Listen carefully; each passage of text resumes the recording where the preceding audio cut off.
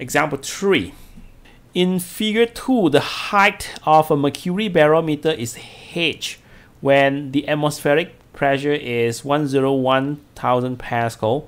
What is the pressure at x? So they want you to give your answer, I think they want you to give your answer in Pascal. Okay, in Pascal. The atmospheric pressure is equal to 101,000 Pascal. Okay, and this is equal to h cm mercury. The pressure at x is equal to 1/4h. Okay, 1/4h. And h mercury is equal to 101,000 Pascal, right? Because the h is equivalent to 101,000, but this is just a quarters of h, 1/4h. But this 1/4 is from the bottom, right? It's from the bottoms. The pressure at x must be measured from the top. Okay, from the top, yes, which is 3/4h. 3/4h. So remember, pressure is not measured from the bottom. Pressure is measured from the top levels of the mercury here. So it's 3/4h. So a lot of students trick by these questions. Okay, so it's the pressure is not 1/4h. It's 3/4h. 3/4h. So h is equivalent to 101,000 Pascal. Okay, so 3/4h is 3/4 times 101,000 Pascal. What's the pressure at x? 75750. 75750 Pascal. So you see, this point, the pressure is h. This point to this point, x, the pressure is 3/4h. 3/4h. So h is 101 Pascal, 101,000 Pascal. Then the pressure at x is 75,750 Pascal. This one, actually, the question is more or less the same, but they just use a J tube to confuse you, okay? But the idea is still the same. Figure 3 shows a mercury barometer whereby the atmospheric pressure is 760 mm mercury on a particular day. Determine the pressure at point A, B, and C. Okay. Point A, B, and C. Tell me, what's the pressure at A? PA. 0, that's correct, because it's exposed to vacuum. Okay. PB, what's the pressure at B? PB is just 50, 50 cm mercury. Okay, the length must be the length of the mercury. Okay, A to B. Okay, you don't need to include the vacuum. PC, 76 cm mercury. Okay, 76 cm mercury. Actually, you can tell from the question, okay, because they say the atmospheric pressure is 760 mm mercury. Okay, this point is same as the atmospheric pressure. This and this, C and atmospheric pressure is the same. The pressure is the same. So the atmospheric pressure 760, then the PC also 760 mm or 76 cm mercury. Okay, now this question, when there are some air trapped inside this mercury. Okay, never mind. Let's complete this.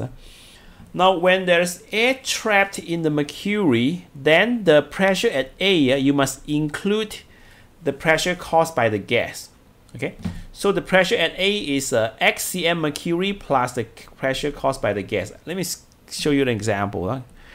Let's say this x is equals to 20 cm, and the pressure caused by the gas is equals to 5 cm mercury. So then the pressure at A will be 20 cm mercury. That is the pressure caused by the mercury plus the pressure caused by the gas. So it's equals to 25 cm mercury. So if there is a gas trap here, then the pressure at this point, you must add the pressure caused by the gas. Okay, because now there are two pressure pressing down. The pressure of the gas and the pressure caused by the mercury. So both of these pressure exert on point A. So therefore point A, the pressure at point A is equal to the pressures of the gas plus the pressures of the mercury column. So pressure at A equal to x cm mercury plus P gas, and the atmospheric pressure equals to h cm mercury plus P gas, the pressure caused by the gas. So let's move to the questions, okay? Example 5. So figure 4 shows a simple barometer with some air trapped in the tube. Given that the atmospheric pressure is 101,000 Pascal, find the pressures of the trapped gas. So we know that the atmospheric pressure is equal to the pressures of the mercury plus the pressures of the air. We are talking about this point. We are talking about this point here. This point. At this point, atmospheric pressure. Okay? Atmospheric pressure is here, and this point is the pressures of the mercury plus the pressures of the air. Okay, and because they are same level, so the pressure is the same. So atmospheric pressure equal to this point, the pressure at this point, and the pressure at this point is equal to the pressures of the mercury plus the pressures of the air. Pressures of the atmospheric pressure is 101,000 Pascal. Okay, then how about the pressure caused by the mercury? The pressure caused by the mercury is 55 cm mercury, and the pressure caused by the air we don't know. Okay, but now we have a problem because this one is in Pascal and this one is cm mercury, right? So we need to either change this to cm mercury or change this to Pascal. So let's change this to Pascal, it's easier. So we have 101,000 Pascal equals to, now 55 equal to 0.55 meter.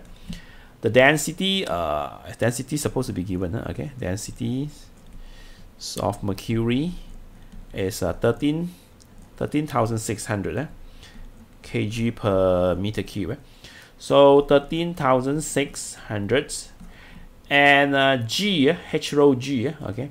G is 10, and then plus the air pressure, okay? Plus the air pressure. So therefore, the air pressure is equals to 101,000 minus the pressure caused by this 55 cm columns of mercury. What's the answer for this one? In Pascal. This is 74,800 Pascal, okay?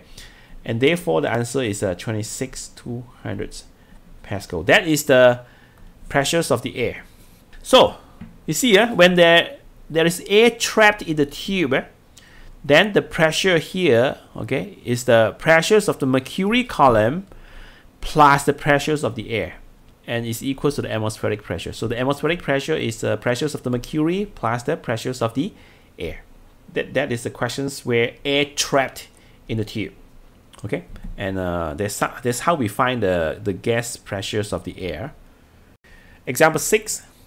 If the atmospheric pressure in a housing area is 100,000 Pascal, what is the magnitude of the force exerted by the atmospheric gas on a flat horizontal roof of dimensions 5 meters times 4 meters? Okay, the question says that, let's say we have a house here, and then let's say the roof, the length is 5 meters. It actually is not very long, right? Okay, and then let's say this is 4 meters, okay? So they want you to find how much force exerted on this area. So for these questions, okay, for these questions we have the pressure. The pressure equals to 100,000 Pascal. Okay, this is just approximations to the atmospheric pressure, and we know the area is 5 multiplied by 4, which is 20 meters square. And they want us to find the force. So therefore we can use the formula P equals to F over A. Okay, so this is a house. This is a house. So therefore F equals to PA. F equals to PA, and the P is 100,000, and then multiply by 20. So this is equal to 2 million Pascal. So just try to imagine how big is the force. 2 million. Sorry, the unit for force is Newton. Newton.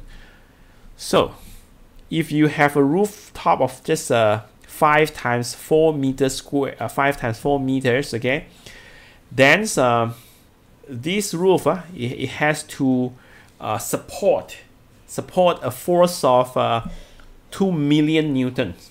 2 million newton. Okay, so that's how big the atmospheric pressure. Just try to imagine. Okay, try to imagine how big is the atmospheric pressure.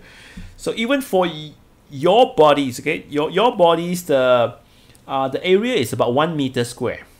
Okay, 1 meter square, then you have to withstand 100,000 newtons.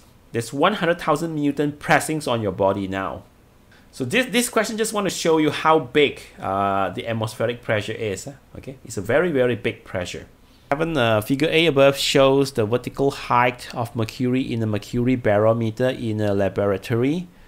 Figure B shows the mercury barometer in water at a depth of 2 meters. Find the vertical height H of the mercury in the barometer in the water, given that the pressures at a depth of 10 meters from the water surface is 76 cm mercury. Okay, when this barometer is in water, so the pressure act on the surface of the mercury, the pressure, the P, the pressure is equal to the atmospheric pressure plus the pressures of the water, right?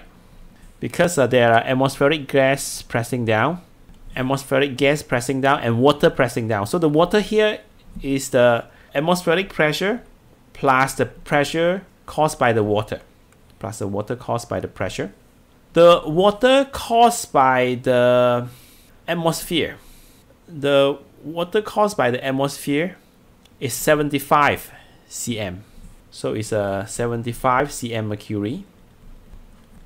Then how about the pressure caused by the water? Okay, the pressure caused by the water. Now, the question tells us that the pressure at the depth of 10 meters from the water surface is 76 cm mercury. Means that 10 cm water is equivalent to 76 cm mercury. But this one just 2 cm water. Sorry, 10 meter water, 10 meter water, not 10 cm. Now this one just 2 meter water. 2 meter water is equivalent to how many cm mercury? 10 meter water, 76 cm mercury. Yeah? So 2 meter water is equivalent to how many cm mercury? 15.2, yes. Yes, okay.